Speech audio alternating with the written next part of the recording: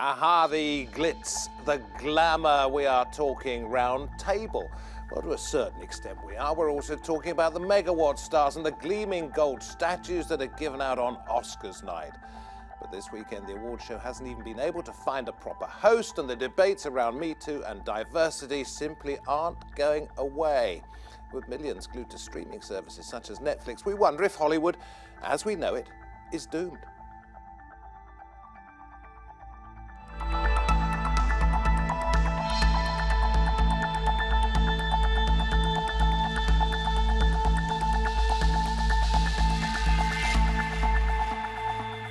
And a very warm welcome to the programme with me, David Foster. The golden age of Hollywood, it sort of lasted from the end of the silent era in American cinema, around about the late 1920s, until the early 1960s, when audiences were more interested, we sort of think, in the storylines on screen than an actor's doings off it. And now the bad guy comes in the form of streaming services. Who's going to ride to the rescue of the silver screen?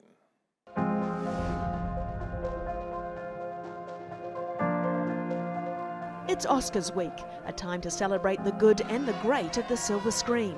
But today's movie industry paints a very different picture to that of its 20th century golden era. From the Me Too movement to diversity issues and a shift in consumer tastes, Hollywood has seen a turbulent few years. Streaming services such as Netflix and HBO are not only taking their audience, they're also taking the stars, many of whom are choosing the smaller screen. Netflix created around 700 original shows and movies in 2018, about 100 more than US studios. It also has a wide global reach, quickly approaching 150 million subscribers. Can Hollywood adapt and survive, or is the traditional movie industry out of date and out of time? And I'm very pleased to say that joining me at the round table, we have the film critic Christopher Hooton. We have Akua Gyamfi, journalist and founder of the British Blacklist. That's an online talent agency. Gabriella Geisinger is with us, arts and culture journalist. So let's begin with the same question to each one of you. Gabriella, let me start with you first of all. What has changed? Well, you've got a lot of different factors, I think, that are constantly changing in Hollywood. You have the stories that are being told, who's telling them and who's receiving them, and how. So we've seen an evolution in a diversification of the stories being told and who's telling them, which I think is only a good thing. And then with the introduction of streaming services, that's changing how films are being made and also how we're watching them. We may not be going to the cinemas as often, but instead watching from the comfort of our own homes, which can change the impact of a movie. So I think those are all different factors that coexist in the evolution of Hollywood. Studios are only there really to make money. I mean, they're not there for altruistic reasons. Can they carry on making money if there's been this change? I think there used to be people in the studio system who had loftier goals, who wanted to also try and make some art while they're at it, but maybe that's eroded somewhat, and now it's more of a money-making thing. When it comes to the cinema anyway, I think people are going to cinemas for a certain type of film now, whereas there's other kinds they'll say, I'll just catch that when I'm at home, and that's causing a big shift. Am I right in thinking that Hollywood these days is concentrating on the big blockbusters, the ones that can become franchises, and the streaming services are sort of saying, well, look, we can throw 20 million rather than 200 million at that movie. So there's sort of smaller budget, mid-budget stuff that we're going to see on the streaming services, and Hollywood is going for the, you know, the big crescendo still. Yeah, we've kind of seen the disappearance of mid-budget, essentially. So now you're just kind of left with huge tentpole films that tend to be action and superhero-oriented. Tentpole? You mean by that something that's held up as like the big top? Yeah, the flagship it. films that they'll spend like 300 million on and see a return in the billions. Is that, and then there's, you know, the small indies working on, you know, 1 million budgets, and that kind of, a lot of the stuff in between doesn't get made anymore. So they're sort of gambling on an all or nothing situation here, aren't they? They're saying, look, we're going to throw a massive amount of money at this idea because we hope it'll work. And what if it doesn't? Where do they get their future from? I mean, I don't know, I think Hollywood's actually having a pause, even though they're churning out what makes them money that they know is going to give them a return, but they're also trying to think, well, how do we capture this other stuff, because the audiences are reacting, the audiences are going elsewhere because Hollywood's time and time ignored them, and that's from diversity down to just people are tired of the same old franchises and the superhero movies. Not everyone likes those films. So if their audiences are turning away, what do we do with this this gap in the middle, as it were. Have they got an answer? It's really hard because I'm not a Hollywood person. I don't know what their answer is at the moment, to be honest. I think they're trying to work it out, and I think, but then also I feel like there are quite a few people who are stuck in the old guard, like this is Hollywood, this is how it runs, and I don't know. I think the new platforms are pushing Hollywood, but it's about changing the people at the top as well. And we'll talk about diversity, which is something that you worked hard on, of course, during the course of this programme. But you are an industry, you know about the industry. Sure. Not specifically Hollywood, but let me ask you about the new type of industry that's come along. What are the streaming services perhaps doing that Hollywood is now thinking we should have done? The streaming services are reacting to the audiences who have been complaining, or not complaining, have been protesting and talking about the lack of representation on screen, and it's hard to avoid diversity in that respect. No, bring it but in it is anytime. diversity in regards not even just black or white or gender or sexuality. It's just generally a diverse telling of stories. There are so many different people that don't get their stories on screen, so or seeing themselves represented. So the best thing, what the streaming services are doing, are saying, okay, these audiences want to be served. They're actually paying for subscription services. They're paying like their money a month. They're not necessarily paying all that money to go to the cinema, because taking a family to the cinema these days is a bit of a wage packet. So let's have family night at home and watch something that's going to suit everybody. We paid it for a month, get in the snacks that we want for our, cost prices, and then we're getting to see something that represents us. So the streaming services are listening to audiences who are saying we're not being represented. And is this where it all came from, that somebody out there was shouting and they felt audiences were shouting in the wilderness, in the dark, and somebody finally realised that they should listen, and that somebody being the streaming services? Well, I think streaming services maybe take less of a risk. If they're not putting as much money behind, they're not spending 300 million, whatever it is, on these massive movies. They can have a smaller movie, put it out on a streaming service, and see. It's a test ground. Sure. See how people respond to it. And like we were saying, there is that audience there, and they're waiting for these stories to be told where they see themselves. And I think the streaming sites have a unique ability to reach people directly in a way that you don't have to make the effort or necessarily have the monetary stability to go to the cinema, which, as you were saying, is a huge expense nowadays. I was going to ask you, any one of you, if you could come up with examples, and I suppose the one that I'm thinking of here that's doing so well at the moment, and we'll see after the Oscar ceremony whether in fact it's won Best Picture, is a Netflix film called Roma. And you would not think that a black and white film in Spanish with English subtitles would have a hope in any other environment. Is that the sort of thing you're thinking about? Christopher, any time. Rome is an interesting one, because I think it's a beautiful film, and it's old-fashioned in the way it's put together, and there's a lot of admiration for it. But I didn't expect it to win. I thought A Star Is Born would probably win, but now I don't necessarily think it will. But it's a perfect signal, because A Star Is Born is a very old-school Hollywood type film. Obviously, it's been remade 2 or 3 times, and it seemed like a shoo-in, but the shift to Roma suggests that Hollywood is going through this change, and that it's going to favour those kind of movies more. Think of other ones that we might know of that have done well on Netflix that would never have seen the light of day elsewhere. Sort of indie films, if you like. I mean, La La Land was almost one of those, wasn't it? I mean, it wasn't a Hollywood film. It was Summit Entertainment. Or the big one that springs to mind that was interesting was the Moonlight winning Best Picture, which is obviously, it wasn't a Netflix film, but was a film with a way smaller budget than you'd usually expect for a big Hollywood film. So it was interesting that took the crown that year. And diversity. We'll go into it in detail, if we may, just to finish off.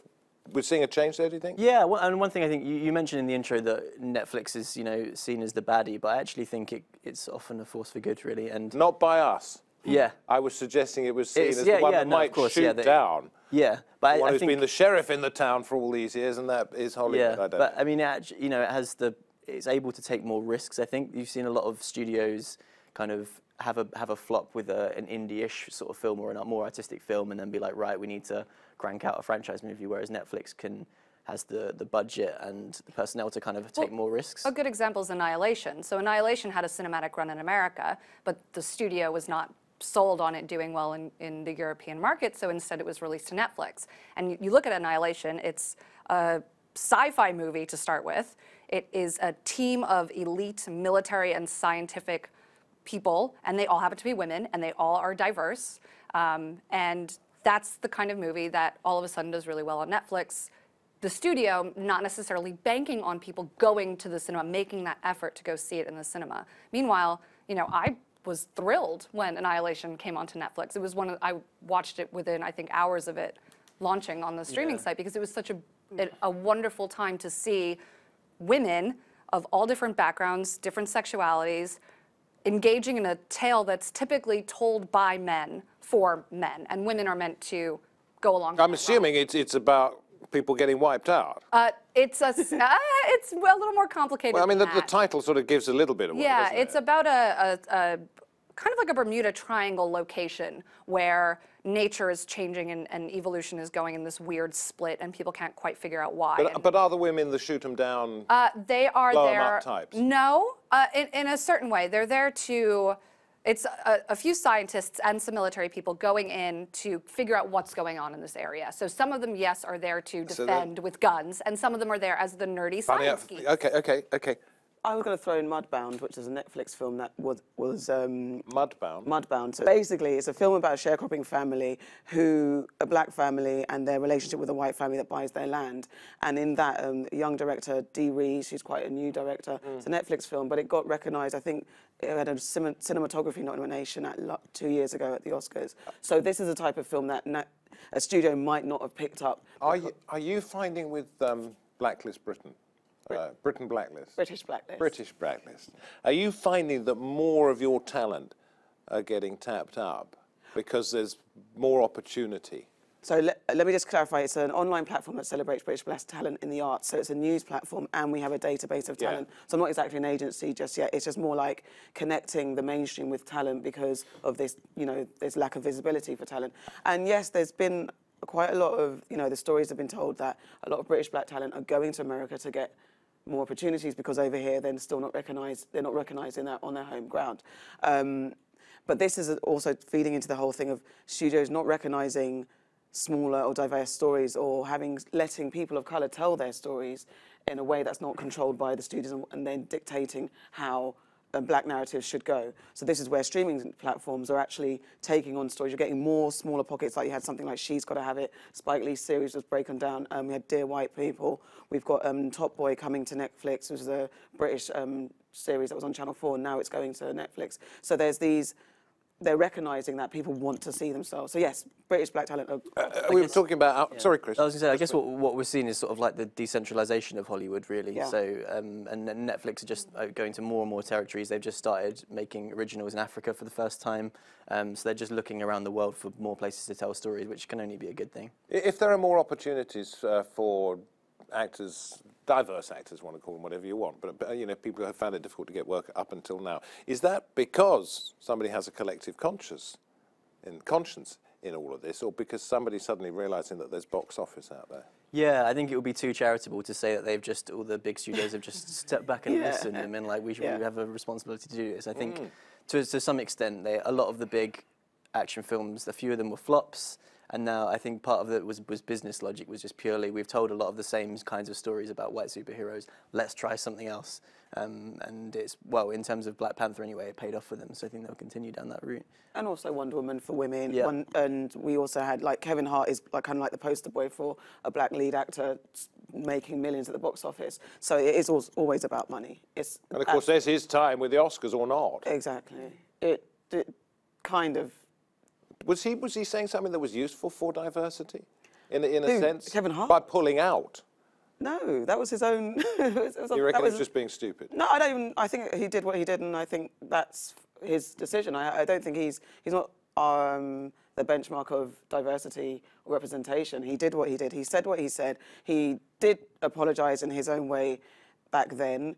The Oscars, I think it was a weird thing to ask him and not know what he'd done before. They know his history of comedic riskiness. Him pulling out was his own decision. I don't think it's right or wrong. I don't really care that much.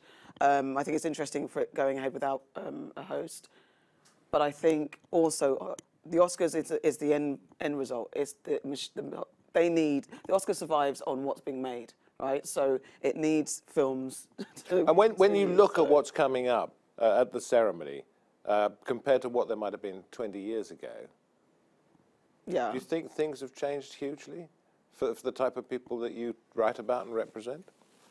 I think it depends because this year, Spike Lee's getting his first director's nomination in 30 years.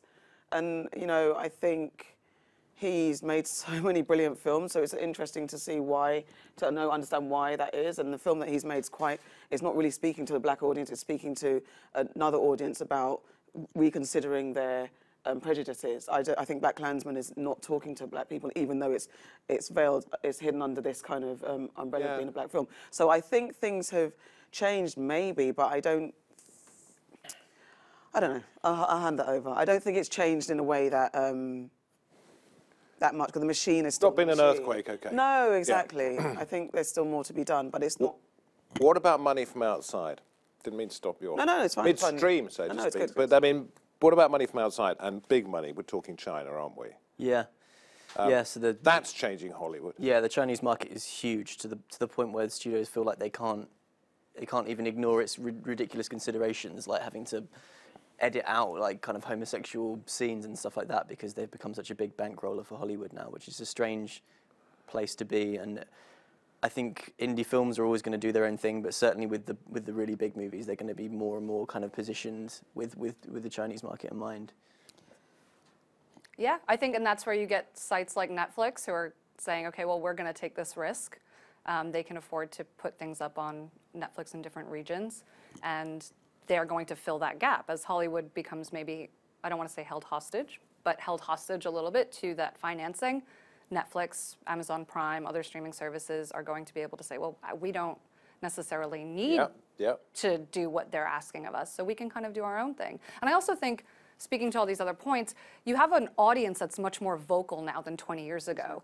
People live tweet the Oscars all over the world. So you've got an audience that's much more participatory in every aspect of when a film comes to the cinema, when it is out on DVD, when it comes to award season. And I think the Oscars and Hollywood are maybe paying a little more attention to those audiences now than they may have had to 20 years ago. And I think that is part of a shift and causing the shift, but it's still got a long way to go, I think.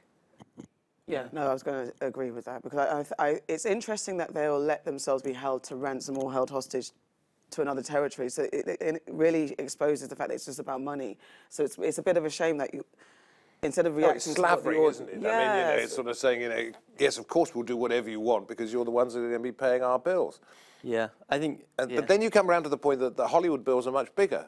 Well, yeah, and I think, labour costs, for example. It pains me to say this, but I don't think people care about movies anymore. And that's the big thing hanging over this conversation, is that TV has become so huge now, and that's where people really want to see their When stories. you say TV, you just mean the small screen, don't you? Because we're talking about what you can watch on the train. Yeah, serialised content, I guess, okay. for a prosaic term. But yeah, that's where all the growth is, and where people are increasingly telling stories, and people want to receive stories, partly driven by attention span. And there just isn't the interest so much in film, apart from these big occasional popcorny ones that people watch and then forget about. And you can see that in the fact that the Oscars is facing like decreasing audiences. And go on. No, I was going to say, I don't think people are losing interest in film so much. It's more, I guess, the experience around it. And you're right with the attention span, but it's accessibility as well.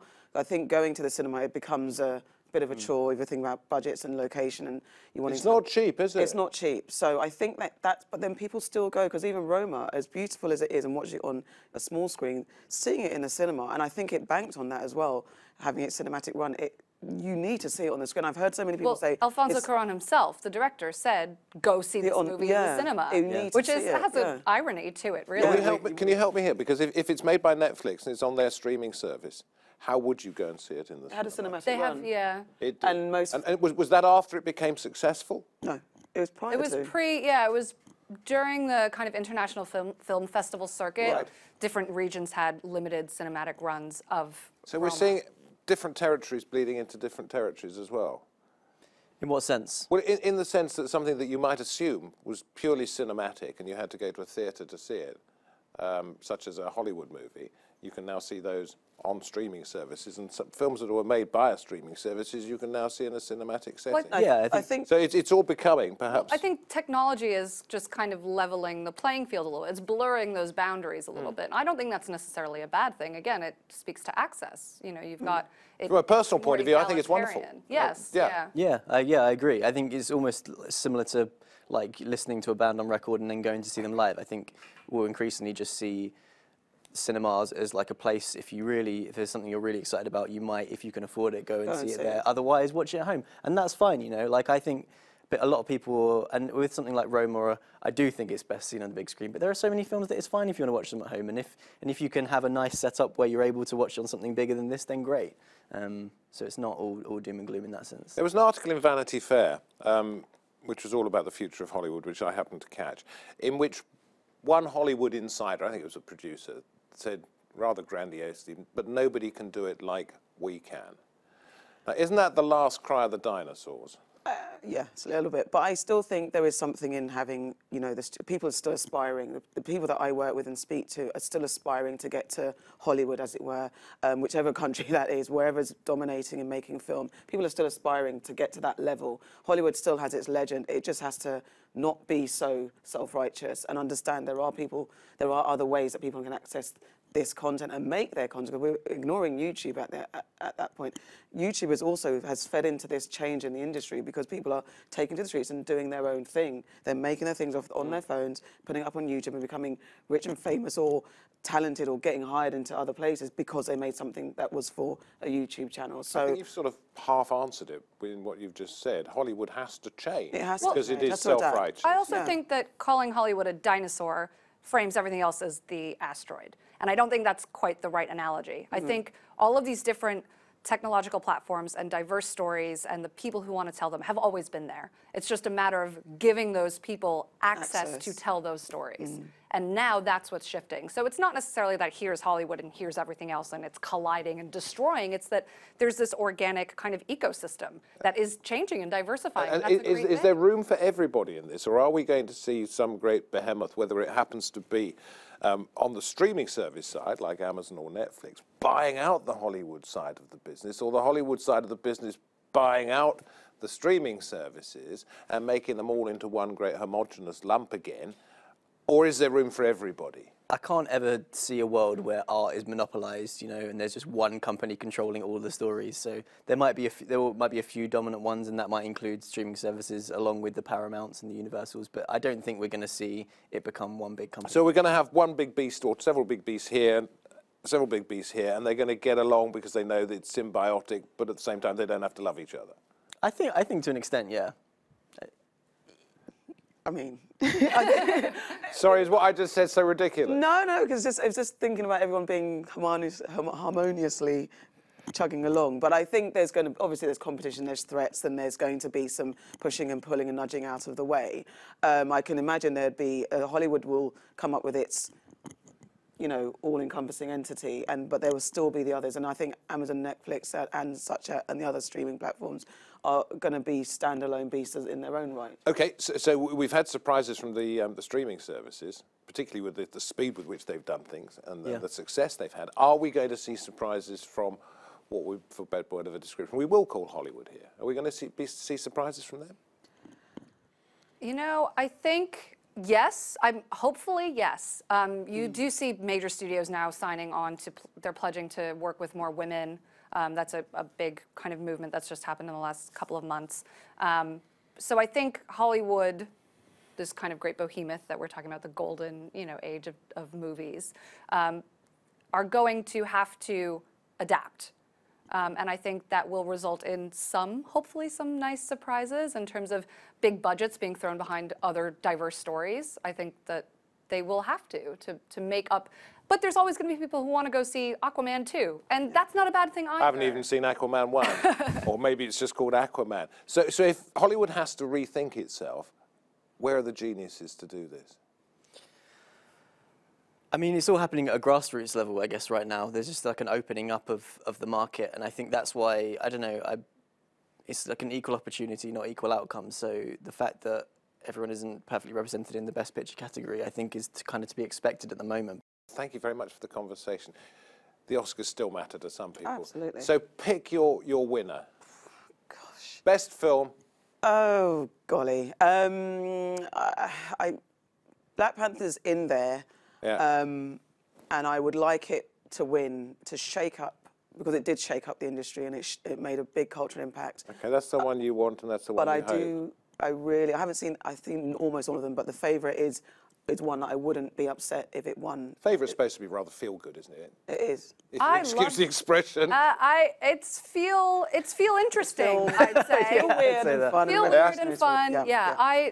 It's a tie for me between The Favourite and Black Klansman. Actually, I love that movie. Okay. I think partially coming from a Jewish background, that was an interesting element to see in that movie. Yeah. How that interplay worked. It seems like Roma's got the behind it now, the kind of the wind behind it.